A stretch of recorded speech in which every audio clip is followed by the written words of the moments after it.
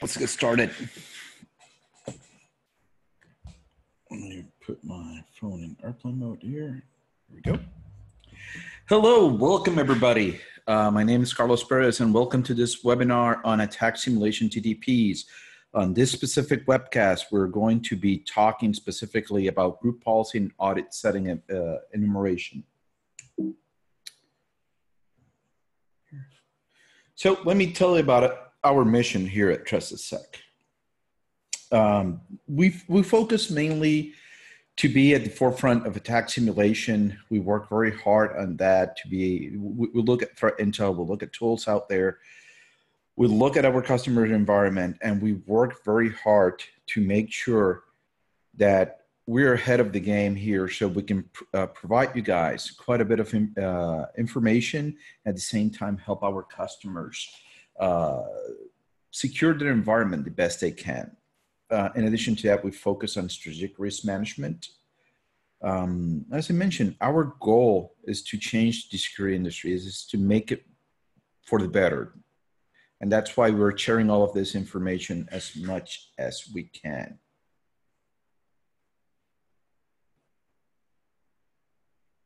So what are the main areas and what makes us different from everybody else? In addition of what I already mentioned, how do we ensure that we're at the front? We have the adversary emulation and threat and research team. I'm part of that team. I'm currently the lead in the research side. I work with a group of super smart people that write all of our internal tools. In addition to that, we're constantly looking for new ways of performing attacks and finding new tradecraft that we can leverage in our customer engagements. In addition to that, we do integrate, we look very deep in terms of how does our customers perform their actions. And to that, we bring in the experience of everybody inside of Trusted Sec to participate and help us. So, for example, we can go into a customer that is in banking and we'll bring people that have worked in that environment and can bring value into it. And this allows us to tailor our services specifically to our customers. That's why we mentioned here integrated risk management. In addition to that, one of our main goals is to be a trusted partner and a friend to our customer. We are that trusted advisor. And the only way we can be that is when we're completely honest with you. We share our TTPs, we share information, and we ensure that everything we do is to ensure that you have success. So that's the approach that we have, which makes it quite different. I'm not going to talk much about myself. I'm a technical guy, so I'd rather go into the technical stuff. I work out of Puerto Rico. I have quite a bit of experience in this field. I'm kind of year 21, 22. I actually started in 98, working in security, securing networks. In addition to that, performing penetration tests internally. So you can say it was a bit of red teaming back then and back in the good old days. In addition to that, I've presented in multiple conferences. I write quite a bit of code and put it out there, multiple open source projects. In addition to that, I'm a Microsoft MVP in the area of data center. And my specialties as a Microsoft MVP is enterprise security and PowerShell. As I mentioned, I run the research team. The main goals that we have inside of the research team is to work on TTPs, tactic, techniques, and procedures for our teams.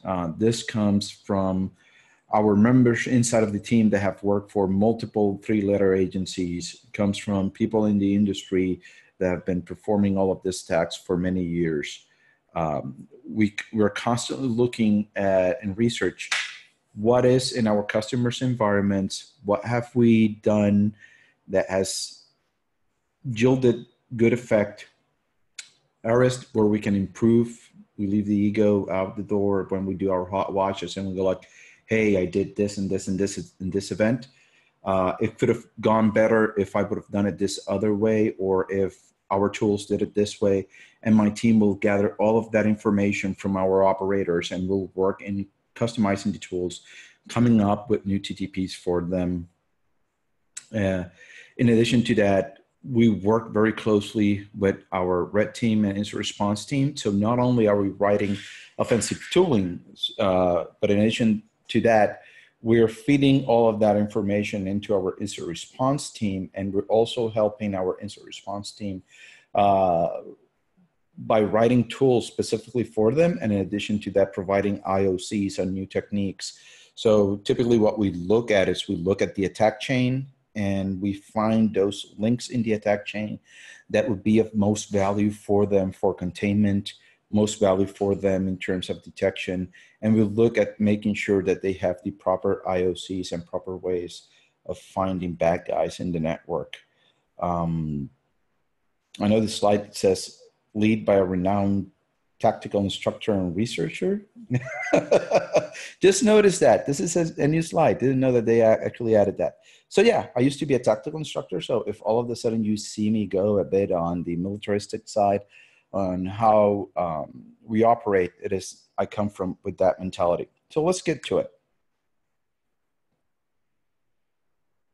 So here's just a list of the services that we provide. As you can see, we're not only doing penetration testing, incident response, we do quite a bit more. And I really want to point out hardware security assessments, software security assessments. In addition to that, we also do program maturity assessment, virtual CSO, and we also do training in addition to multiple other services. So do look at those when you're looking for people in that area to assist you. So let's get into the nitty-gritty, enough marketing. So if you've been to my other webinars, you know that I have kind of like this matrix or this series of steps that I follow when we get inside of an environment. So we land in a system, all of a sudden we have our shell. First thing I tell students, first thing I tell our operators is you need to know where and who. We need to know under what process are we running at, under what privileges. So because our behavior will be dictated by that. So all of a sudden, hey, we're running a system under SVC host. Last thing I want to bring up is Notepad as a sub-process and inject into it. That's going to look off. Also, let's say I'm just network service. I just landed and I decided, hey, I'm network service. Let me migrate into Explorer because I'm used to always landing as a user. And in this case, we went up to our SQL server and it was only running as network service. If we don't know the where and who, we're going to be making mistakes. Once we know where and who we are in this system, we work on identifying controls. Hey, what is the things in this system that can get me caught? What are the things in this system that will hamper my operations? And then we'll profile the system. Hey, who's the owner of this system? What does this system do? And just by knowing this initial set of information, this will dictate my tool set and tempo of operations. And then after that, if need be, we can persist on the system. We'll quickly look and pilfer data from the system, and just knowing like who are the users of this system will determine how am I going to pilfer this system? How am I going to find that data, extract it? And then once I've done with the system itself, I'm going to decide on moving laterally if I need to. For example, one of our cases was that we've landed in machines, let's say for the CEO's assistant. Does it make sense for us to keep moving if we have access to the CEO's email? And the goal of the exercise is competitors gaining access to our trade secrets? Probably not. So I consider that a win. So we are going to, once we have that win, we'll still keep moving, but we're not under that time crunch to move faster. And just by knowing where we are becomes very important. And I mentioned this specific story because I've seen many, many cases of friends of mine, people I meet, quickly move into a system.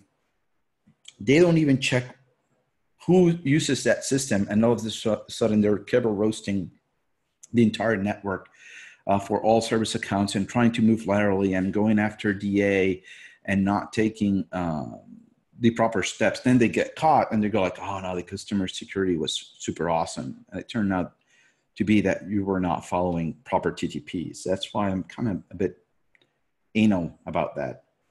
Then we move credential harvesting, then we do our lateral movement as need be. But in this specific webinar, we're going to be focusing on identifying controls and profiling the system. And this is a series of techniques that I've been using for quite a while, and I haven't seen them mentioned out there. I've seen them in other tools.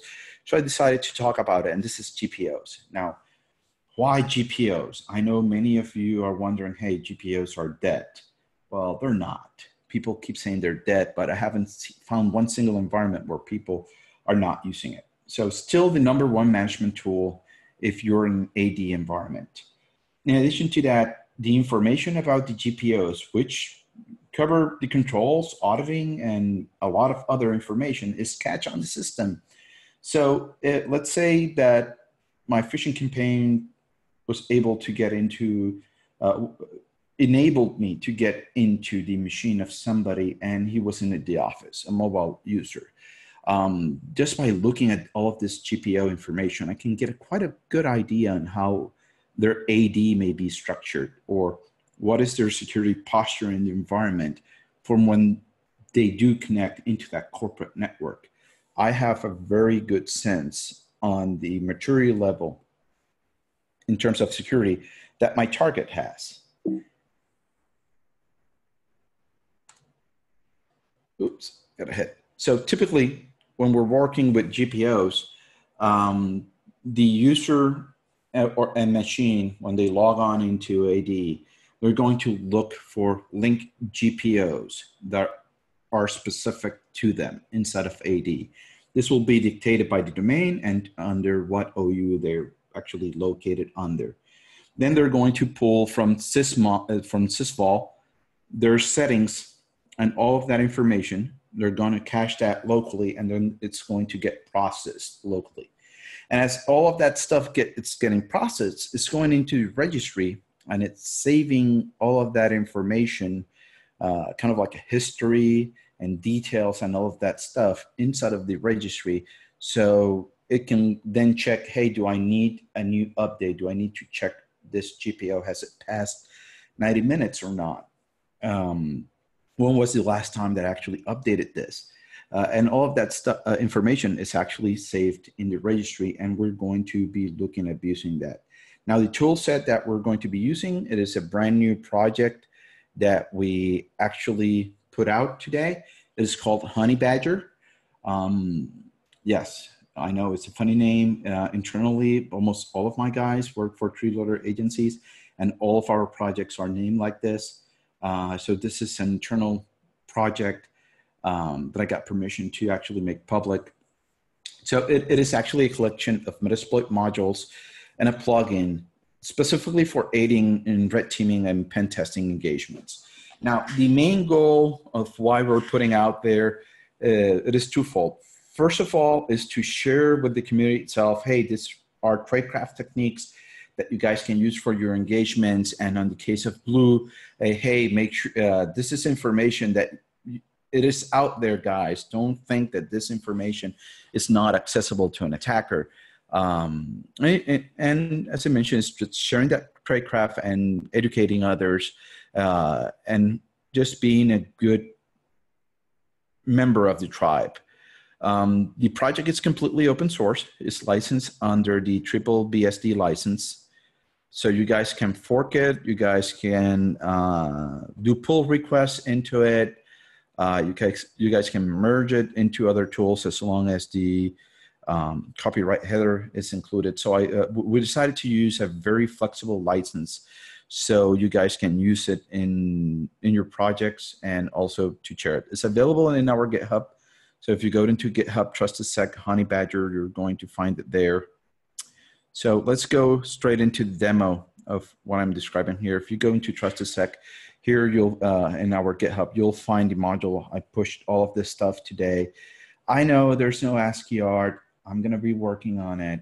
I know several people inside of the company mentioned it. That cannot be an official trusted sec project if it doesn't have ASCII art. I'll get to it. So here's the project itself. Let's look at the code that we're going to be running here. Or in fact, just let me go first on the GPO stuff so you guys understand this. So as a user, when you're logging into your environment in AD, your computer and your account are going to go and pull all of those GPOs from Sysvol and cache them in your machine. The place that they're going to be cached initially is under C Windows System 32 Group Policy Data Store. And then we're going to have number 0, Sysvol, and then for your domain name, in this case, my domain is acmelabs.pvt. And then under policies is going to add a series of folders. Each one of these folders, the name is the GUID, which is inside of AD is known as the name, but it's a GUID to identify each one of those GPOs inside of AD. And their data is going to be cached, and we can go in here. In this case, it has machine settings. I can go here and it has a registry policy, has a folder called Microsoft Windows NT, sec edit, and then the template with all of the info on what is actually being, and in this case, it is Kerberos policy, LSS policy, password policy. Now, normally a user cannot read all this stuff. This stuff is protected from a user. The most a user can do is actually, when it goes in, is enumerate all of this GUIDs, which is kind of good, kind of bad. My initial take on this was when I found all of this information a couple of years ago, I was so excited. Hey, here are all of the GUIDs. I'm going to query AD. I'm going to use ADSI and a bunch of .NET. I'm going to pull all of this information from AD so I can get the details. Then I found out that after using Process Explorer and Procmon, I noticed that it was open in the registry when it was processing all of the GPOs. And I looked, and there was this registry key called Group Policy under HQ Local Machine, Microsoft Windows, current version, Group Policy. I go into it, and all of a sudden, here's all of the information about all of those group policies that got processed. And it's readable by any authenticated user in the box. Oh, this is awesome.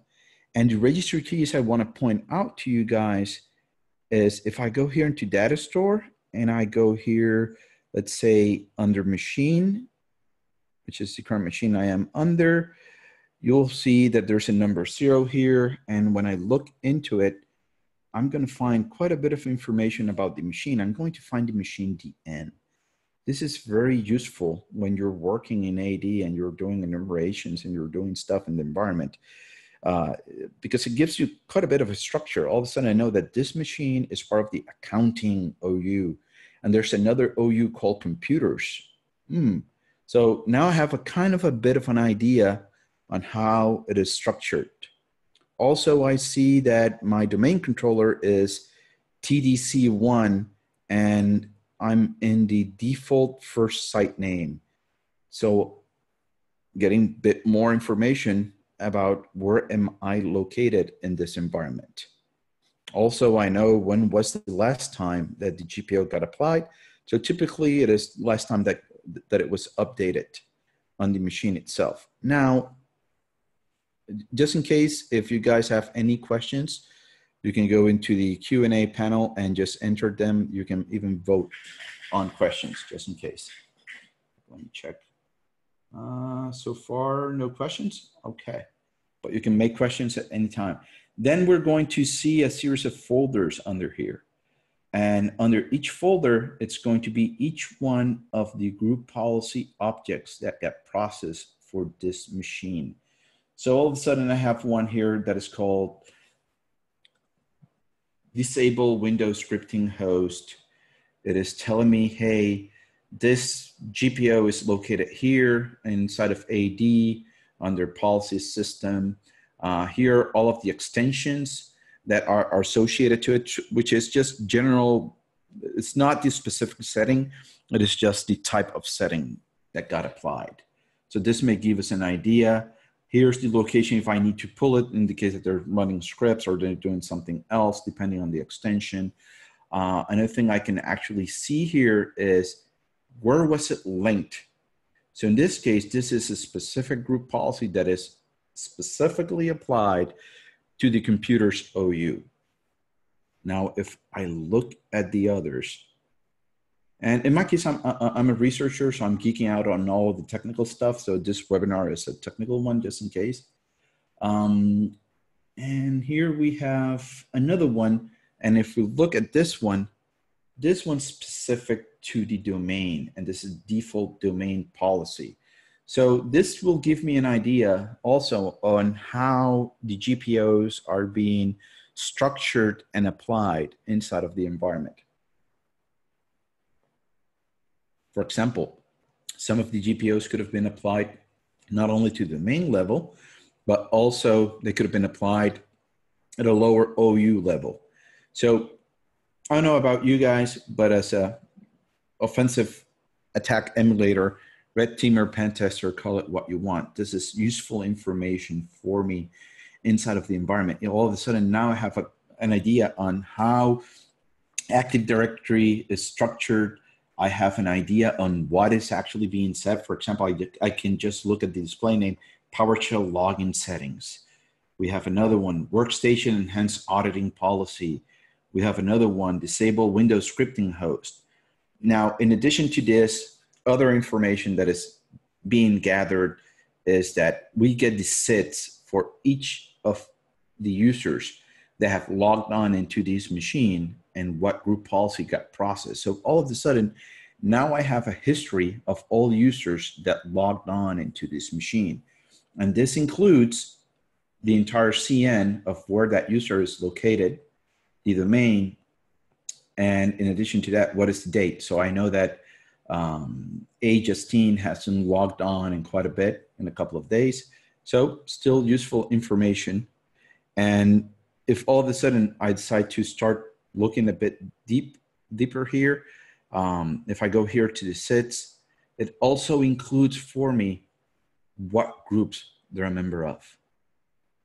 All of those SIDs, and all of those SIDs are known. So all of a sudden, if I go here, I found out that the owner of this SID is 512. This is a domain admin user.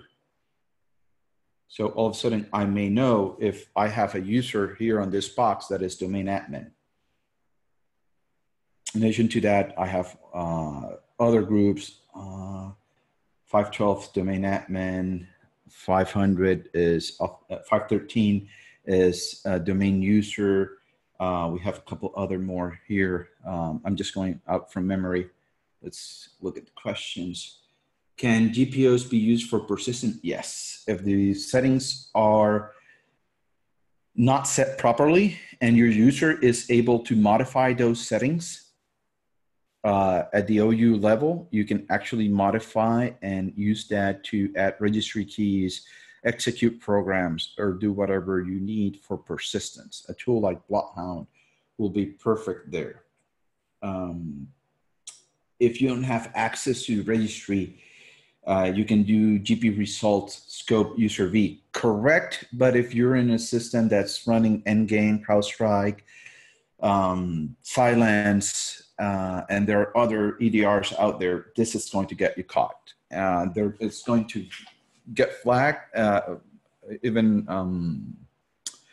Carbon Black, I've seen rules in Carbon Black for this. And if you have had the pleasure of working with Ben 10 in our team, Ben is in charge of all of our purple teaming, and he has a series of rules already preset that he helps customers deploy, and he does look for that kind of behavior.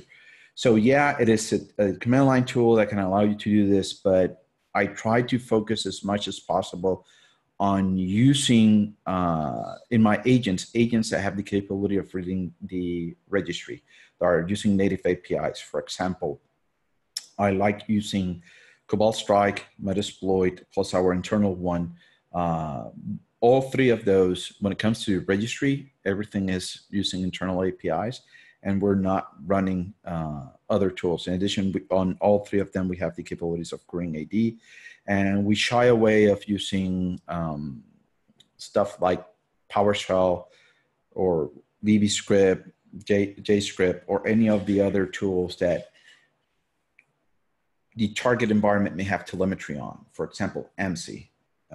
AMSI will report on that type of information.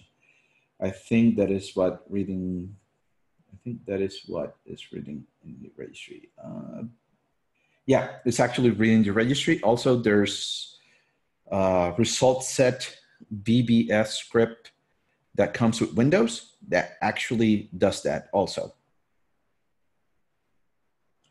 Can they see you running PowerShell v2 commands? Endgame does. They use ETW for that. Some other vendors, what they see is that if you're running Windows 10 and there's a v2 engine that runs, it will get flagged. In case of the logs, there's the log event ID 400 in the Windows PowerShell log that will include the engine version, and that will get flagged also because they'll say, hey, this environment has always been Windows 10. It has always ran 5.1. All of a sudden, we see the version 2 engine coming up. And that gets flagged as a bypass. And in fact, one of the things that we're seeing in many of our customer environments is that they're uninstalling the v2 engine from all of their client hosts to prevent attackers from downgrading into PowerShell version 2, bypassing AMSI and bypassing all of the other PowerShell controls. Good questions. So let's look at the code so far, and let's take a look at Honey Badger itself.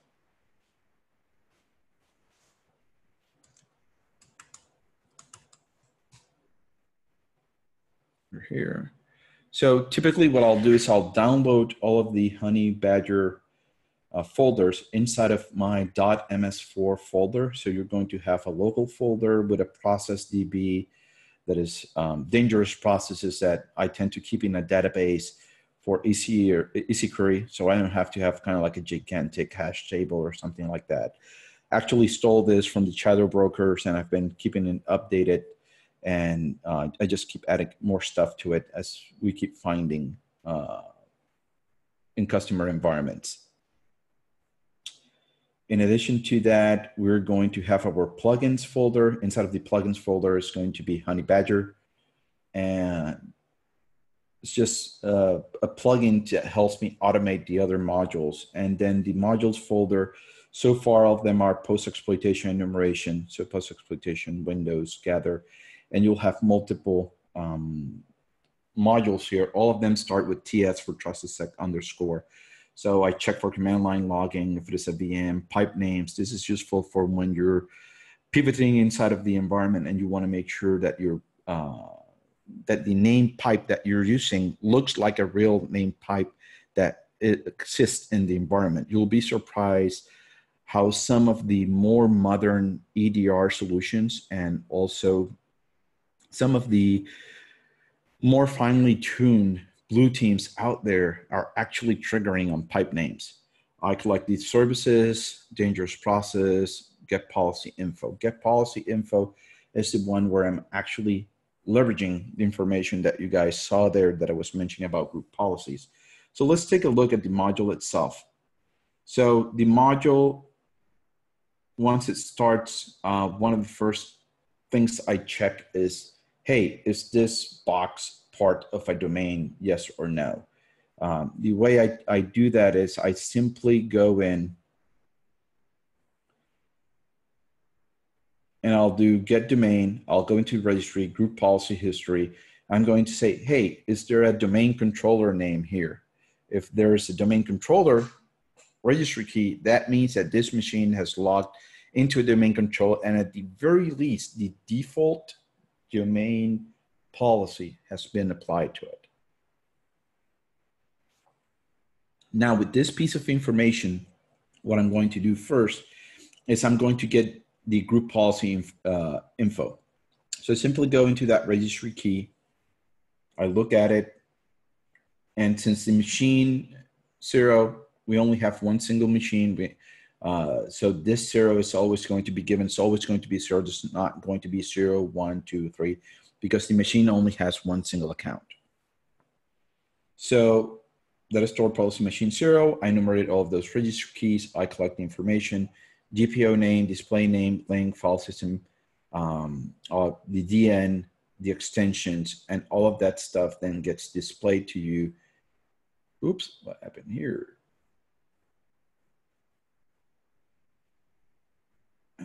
Darn you, code. Why did you hit my code?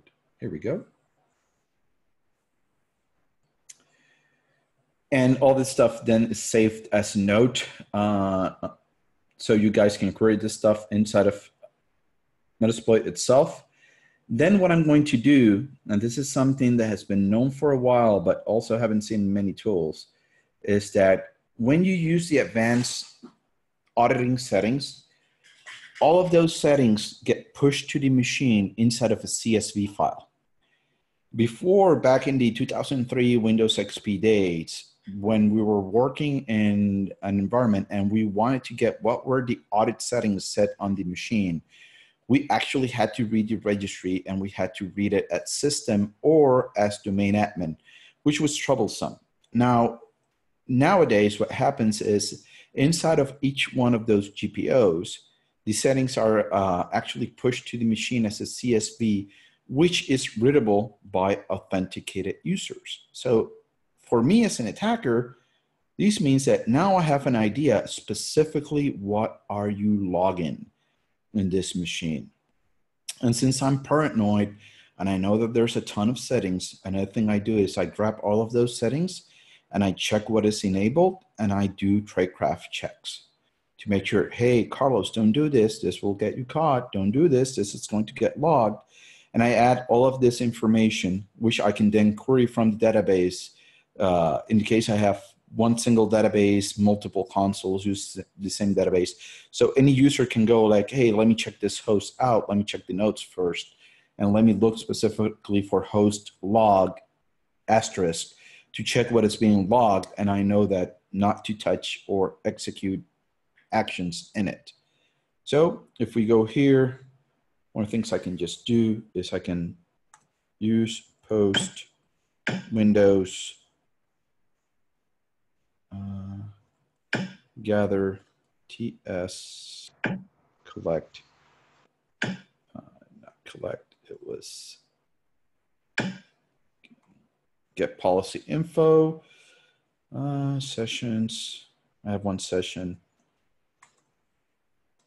set session 1, and let me just run it. Demo gods were nice to me today. So here we have all of that information about each one of the group policy objects. Just by looking at this, we can have an idea, hey, PowerShell settings, PowerShell's being logged. I know that they're doing some enhanced logging here, and I know that they're disabling Windows scripting hosts on the target machine. So this means I have to be very careful with Windows scripting hosts, BBScript, JScript, or HTA files. Then I pulled the CSV, I consolidated multiple advanced audit settings because there could be multiple audit settings. So what I did is I copied all of those CSVs, deduped them, and show you the information here. This is the auditing settings currently on the machine. So you can take a better decision on what tools you're going to be using and how fast are you going to move in that environment. Because, hey, all of the controls dictate the tools and tempo of the attacker. And then I have my tradecraft notes. Hey, scheduled task actions are being audited. Anything I do with scheduled tasks, going to be audited. File, registry, and share access can be logged. Local SAM access is audited. So if I try to, I decided to be smart and not do a hash dump where I go inside of the LSAS process memory, and I decide to go after the SAM file and decide to read that file, yeah, that's going to be audited on what process actually read the SAM file. Process creation, Windows startup shutdowns logged. If a highly privileged user is logged on, this is useful if all of a sudden I'm pivoting to this machine, I'm trying to do, or to log into it with stolen credentials. It's going to get logged. If a screensaver, remote desktop connections are logged, account logout events are logged. So I kind of mentioned some stuff that you have to keep in mind when you're working in the environment. And all of that, if we go into notes, all of this information is saved here. So you have host log settings. So here we have all of those settings. Next part of the plugin is to actually be able to parse all of this information given a host. If we want the information on controls, they're saved under host controls. And here I have all of the GPO settings saved. And here for each one of the areas where I'm saying, hey, be careful with this, I'm also adding, hey, scheduled tasks are being logged, enabled, true, rec share access, true, SAM access, true. So you guys have an idea of what you can do, what you cannot do on the host. And the reason that I'm putting all of this stuff inside of the database is because nowadays, most of your red team engagements and most of your pen testing engagements are done in teams. So typically what you're going to be doing is you're starting the database. So MSFDB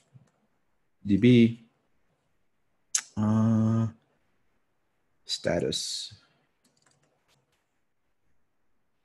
So I have it running. It is running in web mode. And what it means, if I go here and do DB status, my connection to the database is over HTTPS, so I can have multiple consoles connected to this database, and each one of the operators is working independently. But if they go inside of the database, they're going to be able to share information with one another. In this case, we can look at the controls. Now, typically, I don't like going by IP. We have been in a handful of customers, not many, that have a very short DHCP lifespan. And I'm trying to see if I can use another value like the machine GUID to do queries. And that will be more than likely in a future version of the module itself. Another module where I'm actually abusing the information there is TS host info. So I'm not going to bore you too much going through the code, but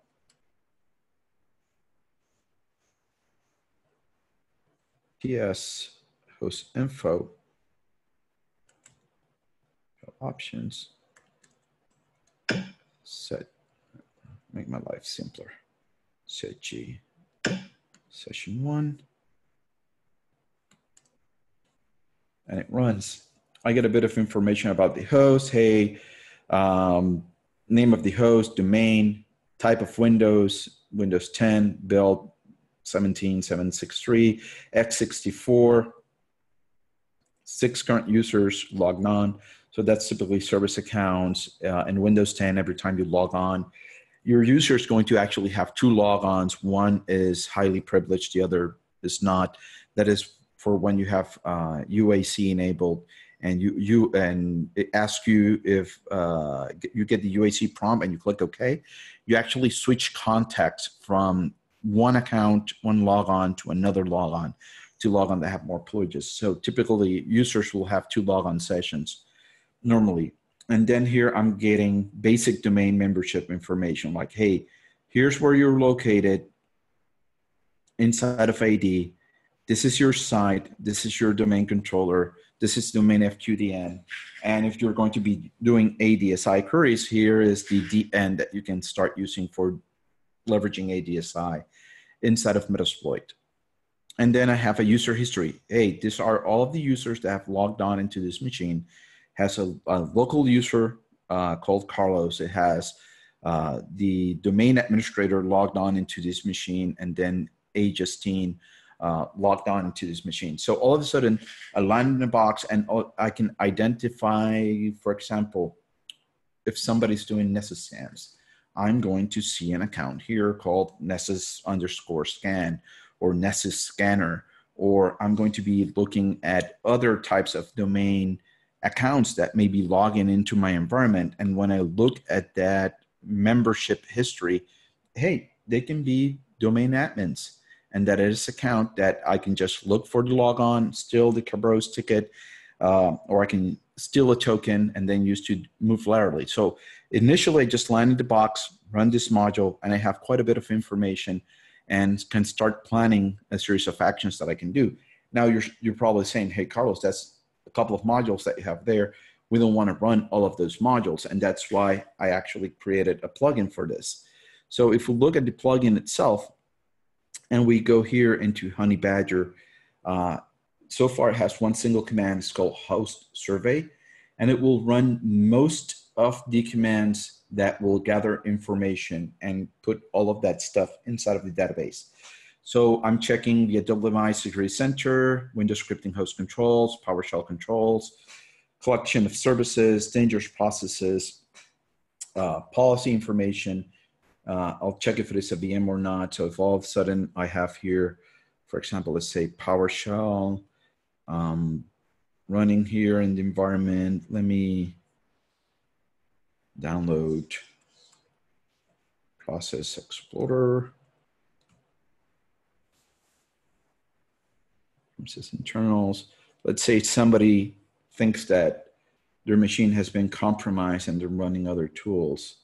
That's what I'm prepping here for demo.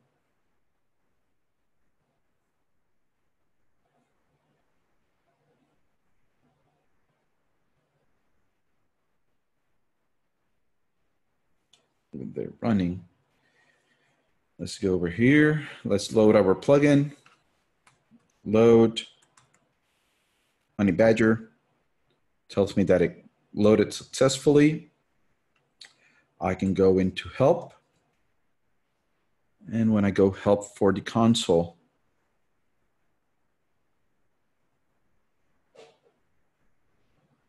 I have here situational awareness commands, and here is host survey. So let's look at host survey itself. Host survey -H, and it has only one option, -S, where I can specify a specific session, multiple sessions, 1, 3, 7, if I want to target some specific sessions, or I can just say -S all, and it will run against all sessions. So I can just do host survey -S. Let's do all. And all of those modules will actually be ran for me.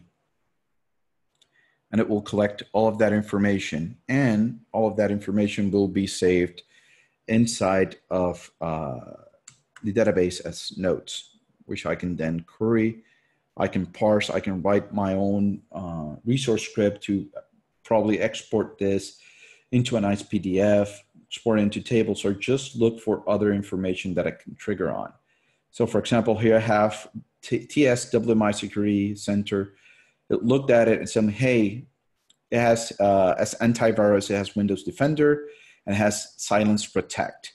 And then register as an anti-spyware, it has Windows Defender and also Silence. So this box is actually running Silence in addition to Defender. I checked in the case of Windows scripting host, I can see that there's a policy and that error messages are being suppressed. So it's going to block, and it's not going to show me an error message when it blocks Windows scripting host. It's looking for PowerShell controls. There are none. That means probably I can use PowerShell. Here's a list of the services that it collected. And this is the dangerous process one. So as it was running, all of a sudden it's telling me, hey, I found a couple of dangerous processes here on this machine running. Silence Protect was found. Process Explorer was also found in terms of security products, and also admin tools that is saying, hey, PowerShell is running in addition to Process Explorer. I see 2 instances of Process Explorer. So all of a sudden, I'm putting out there in red for you, like, hey, be careful. Somebody's running some tools that may get you caught, or they're looking for you. And in addition to all of the other info. So Honey Badger simply takes all of those modules that I wrote, made available for you guys and automates their execution. And in addition to that, I wanted to specifically talk about all of those GPO settings and how you can actually abuse that registry key to gather quite a bit of information. It is kind of like a piece of tradecraft that has been passed along in multiple forums and Slack channels, but nobody has actually made it public or talked about it. And we're like, oh, this would be a nice subject or something to share with the community at large. So do you guys have questions so far? If I go back here into PowerPoint, we are just in at the end in the questions section. So any questions?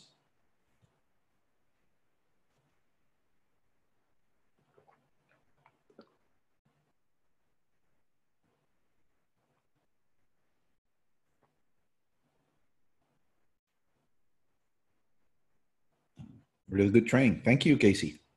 Glad you like it.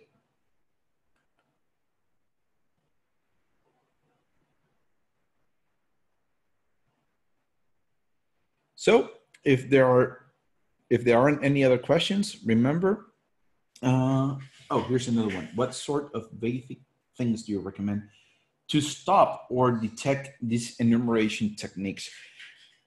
To be honest, you cannot do much because they're registry reads by multiple processes. Now, if all of a sudden, probably one thing you could do is profile on your system, let's say with a tool like Sysmon.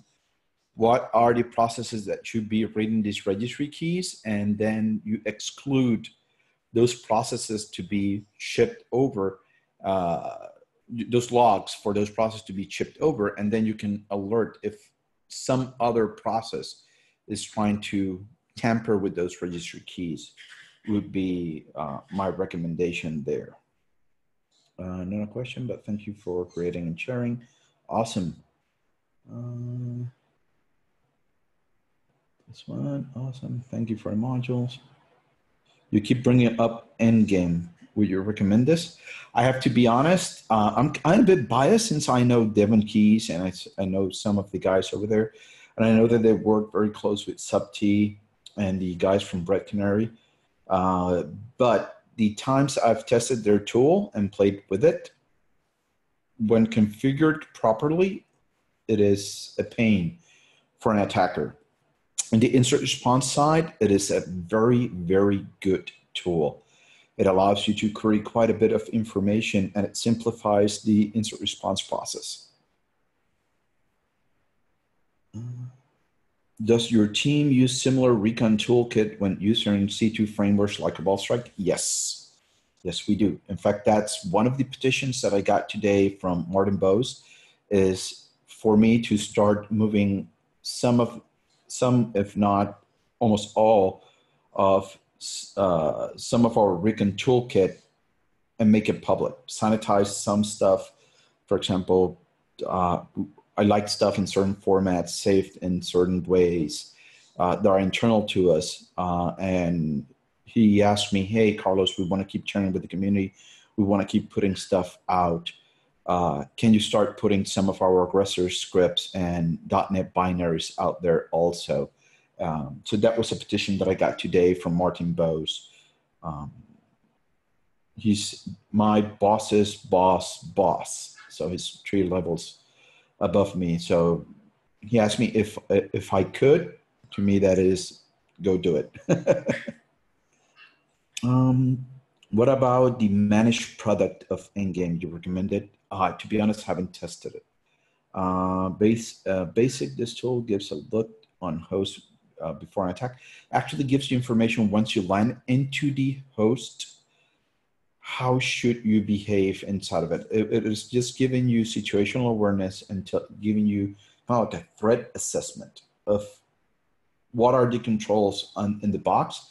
And you can use this to dictate what tools are you going to be bringing over into the environment and how fast are you going to move in the environment itself.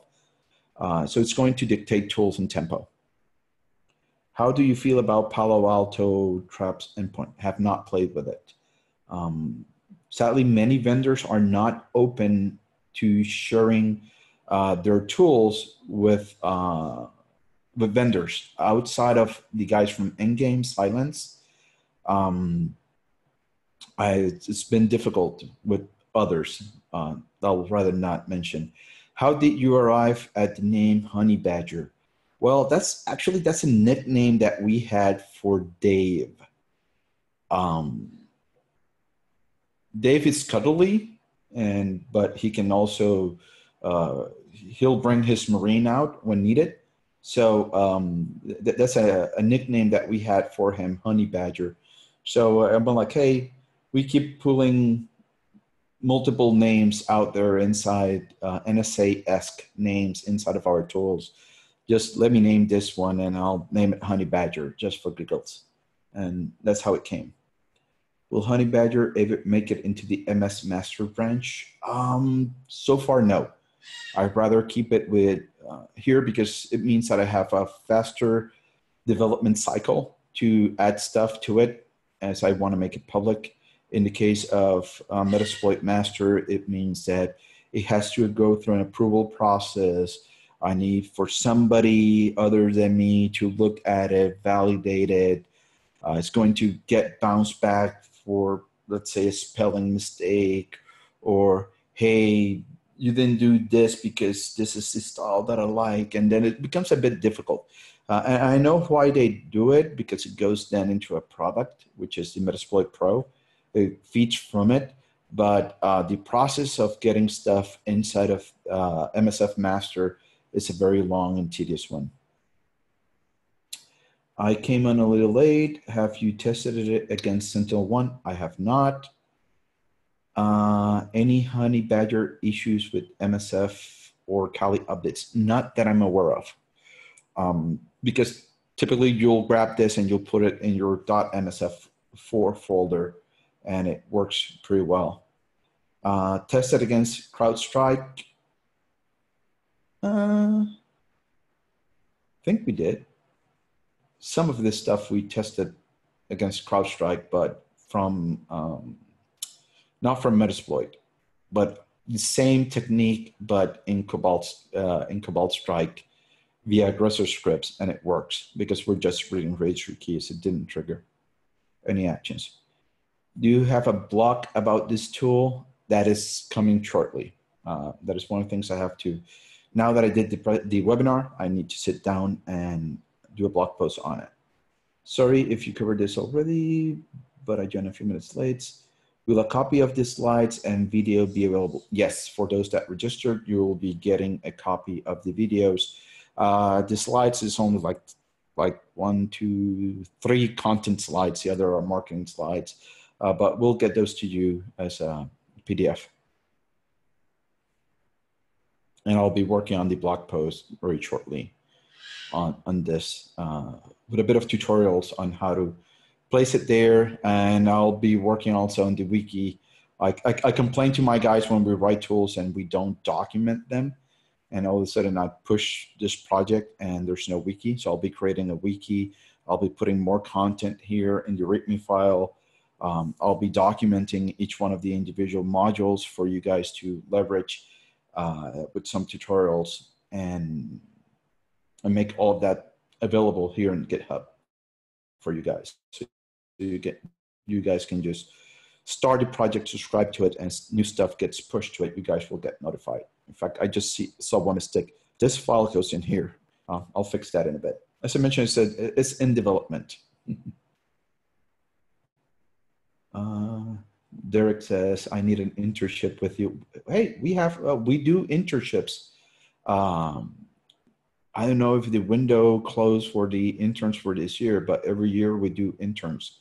In fact, one of my recent interns actually got hired inside of the Force team as one of our pen testers, which was awesome. So yes, we do internships. Just be on the lookout for when we inform that in Twitter at TrustedSec.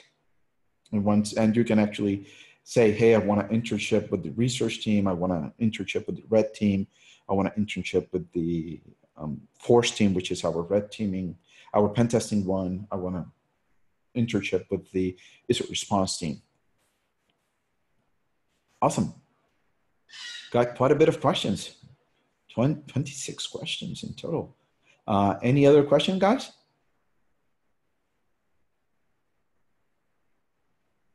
If not, I wish you all a good day, and we'll stay in touch in social media and through the GitHub project. Hope you guys find it useful.